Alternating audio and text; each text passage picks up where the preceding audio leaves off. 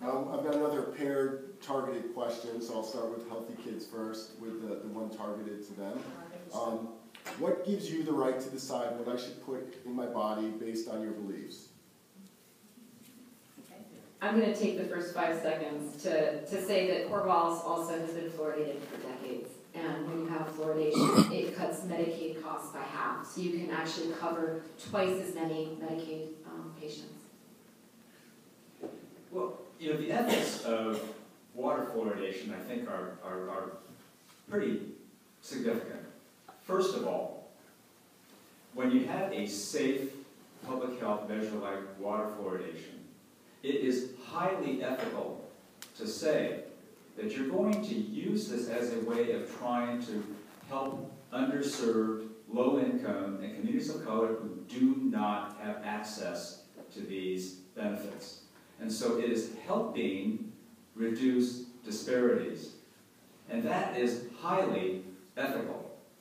Now, on the issue of choice, choice is wonderful when you are white, affluent, and you have a whole series of choices available to you. But there are many people, including people in communities of color, who don't have choice right now. And so choice is kind of in the eye of the beholder. And I think it's a challenge to those of us who promote choice to really look at who has choice and who does not have choice.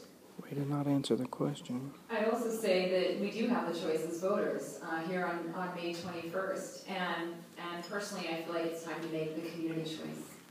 And I want to add to that. Actually, there is an immigrant and refugee population that are not going to be going to the polling on May 21st because they are not citizens. And I think it's a question that we have to ask ourselves as a Portlanders. What value are we putting out there when we say no to them? You are being asked to vote on your values this election day. Do you value not having chemicals in your water? Do you think that there are better alternatives based on information that's readily available? You do have a choice. And these conversations never talk about the impact on animals, the impact on food, the impact on on seniors and on babies. When we talk about this, we talk about it as if we are a monolithic population. But if you know someone, or if you suffer from health issues, if you know someone who has young children, if you know seniors, you would be concerned, I think, with adding additional chemicals. We are bombarded with chemicals all day, every day.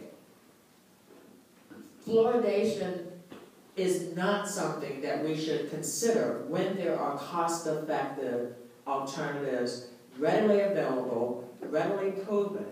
The only thing that stands in the way of all kids having a dentist is our political leadership. How much time is left? 40 seconds. Just to comment also, and to be very clear, the effectiveness data for low-income children or most vulnerable is not showing that this policy is working. 25% is not 1 out of 4 teeth. It's about half a cavity in the entire mouth. The largest population study ever done, funded by taxpayer dollars by our federal government. This is important to note because that's not how it's framed. We have better alternatives. We can do this in Portland. They're doing it in Seattle. We can do it here right now. There is a reasonable basis for concern, and the data is not showing in city after city for low-income kids that is helping. Okay, 30 seconds, redirect. So I want to come back to a general little framework here. And some people may have already heard this before. We could divide this group into yo-yos and WITs. Yo-yo stands for you're on your own. WIT stands for we're in this together. This is a basic framework that describes this whole debate.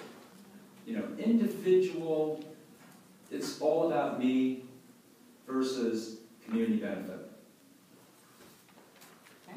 Well, I want to be clear. If you at any time got that impression, it was a wrong impression.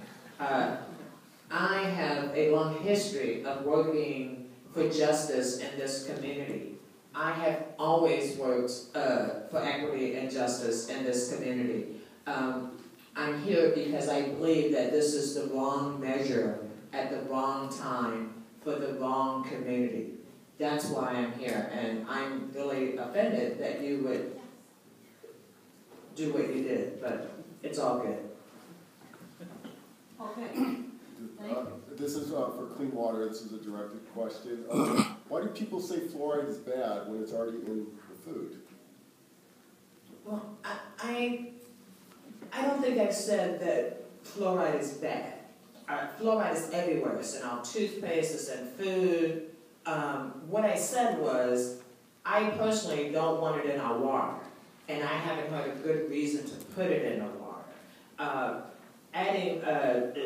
Adding these chemicals to our water for a medicine to treat a very, very small population is not an effective thing to do, in my opinion. And so... And we already are exposed too much. It is everywhere, and the benefit is topical, not when swallowed. The effectiveness data is not there. Why do you think local groups like the Sierra Club and NAACP and Food and Water Watch and the EQ Union don't support water fluoridation? If I saw that it was effective in the data, and I've read the data for about 10 years, I would potentially support this. The data does not indicate the benefit that they're proclaiming it does. The science shows a real risk. There's not consensus. Individuals with thyroid disease, diabetes, and kidney disease and infant formula cannot take it in. It harms them. It polarizes our community. We can do that. Do we get a 30-second? You have 2 minutes. Oh, 2 minutes. I just wanted to start by just saying that every trusted major health organization disagrees with what Kelly just said. This is an extremely effective measure. Water fluoridation cuts decay by at least 25%. The CDC actually says 25 to 40%. That's a dramatic reduction across the board for the entire population.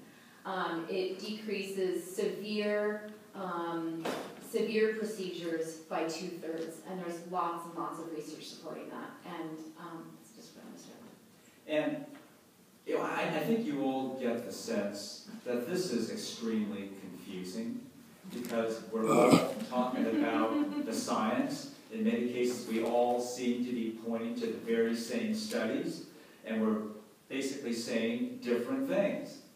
So, as I said before, the Willamette Week, the Portland Tribune, the Portland Mercury, the Oregonian, who had no skin in this game. Money, money, money, money. It doesn't matter to them how this argument comes out. They have heard essentially this panel and others in exactly the same kind of a debate before their editorial boards, with exactly the same comments. And with all of that information, they still come down on supporting water fluoridation. And they have nothing to gain by it. Except money. How much more time do we have? 14 seconds. All right, let's that's part of the direction of the Okay, we're going to redirect. 30 seconds to you guys. Just again to say, science changes before policy. Our local media organizations, I encourage you to watch the Willamette Week endorsement panel. I was there. Their language is tempered. We knew they were going to endorse the policy. They had skin in the game. It looks bad when people suggest you're against low-income children to be against water fluoridation. And also, if you look at advertisement, there is bias. We've been outfunded 3-1. We're a grassroots campaign. It's difficult to message when you don't have the access to the media. Watch that link and look at the debate and make your decisions.